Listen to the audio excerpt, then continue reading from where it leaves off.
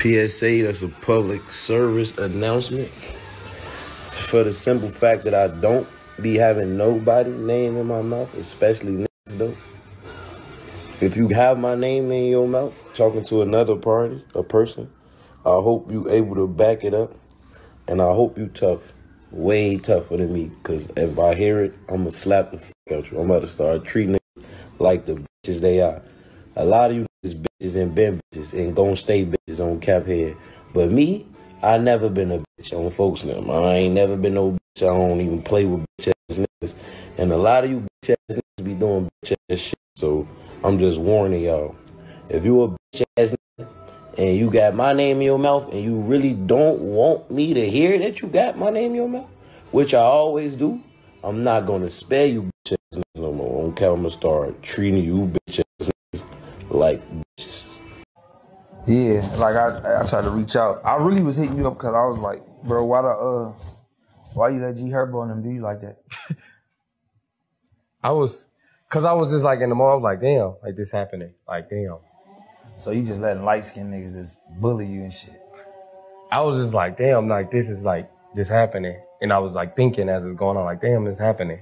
Like, it was like that. You know, something just going on, like if you get into, it's like if you was in a car wreck, you can't stop it. Like as you tumbling, I'm just like, damn, the car tumbling.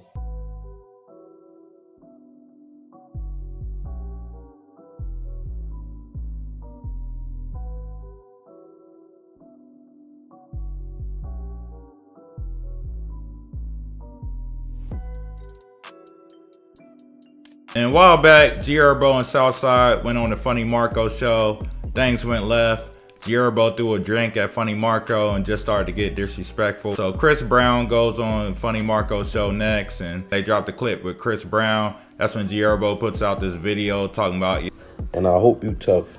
And next thing you know, Chris Brown is putting up posts about, oh, it's no beef between us, and Herbo went on Academics Instagram and said, yo, I wasn't talking about Chris. Well, who was you talking about? Because we all know that Herbo made that call behind the scenes with Chris Brown. Was like, yo, ain't no smoke, big homie. You know how the bloggers do. I'm real disappointed in Herbo for doing something like this, because I expected a lot more out of dude, especially after inviting the smoke. And once you get it, you ain't want it. It just looks crazy. It just looks like an empty threat. It just looked like you had too much to drink and you just calmed down from it. And now you realize what you said, and you know, it's too late to delete it, because you know the internet's just gonna spread it around like wildfire. But hey, it is what it is. I understand people now, to get the blogs talking, then now I get their name popping by, you know, what they say and what they post, so things like that. So, you know, I get the game. It is what it is. Well, anyway, let me know how y'all feel about it in the comments. Y'all think that Herbo backed down from